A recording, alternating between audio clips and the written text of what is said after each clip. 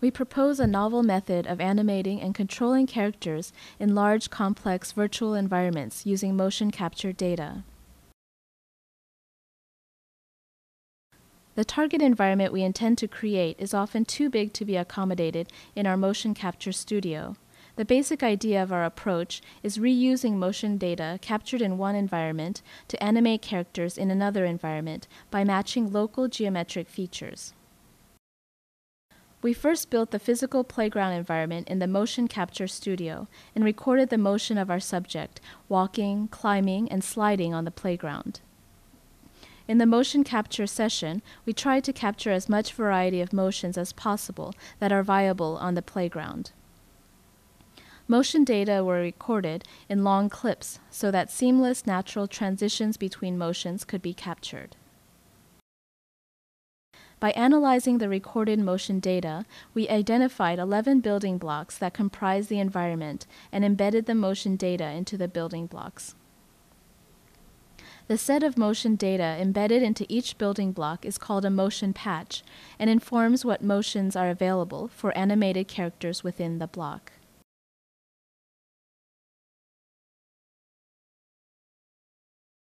We built a simple interactive editing tool for designing various virtual environments.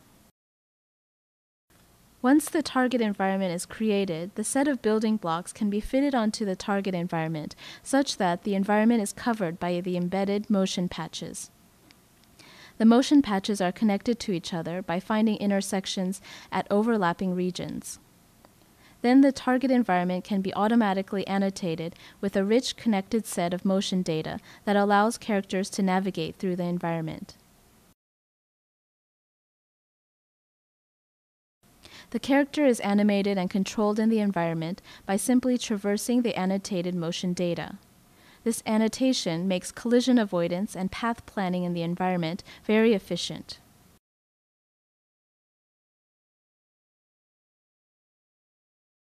In this example, our subject approached the chair, sat down, stood up, and left repeatedly. The whole data sets were embedded to a single building block consisting of the desk and the chair.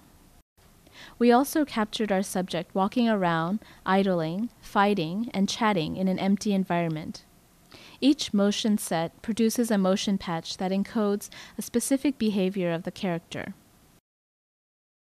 We also implemented a special type of patch that can be tiled in a regular pattern, such as square ground panels and stairs. The tileable motion patch has pairs of matching boundary edges and a number of entries and exits sampled on the edges. Any entry on a boundary edge always has its corresponding exit on the opposite edge, and vice versa. This boundary condition allows motion patches to be aligned and tiled without much effort. In this office environment, the user can create, remove, or drag the building blocks interactively to change the environment. Accordingly, the motion patches are created, connected to each other, or detached from each other in order to dynamically update the annotation in the environment. The user can also control each character by specifying either a goal location to move to or a specific behavior, such as idling, chatting, and roaming around.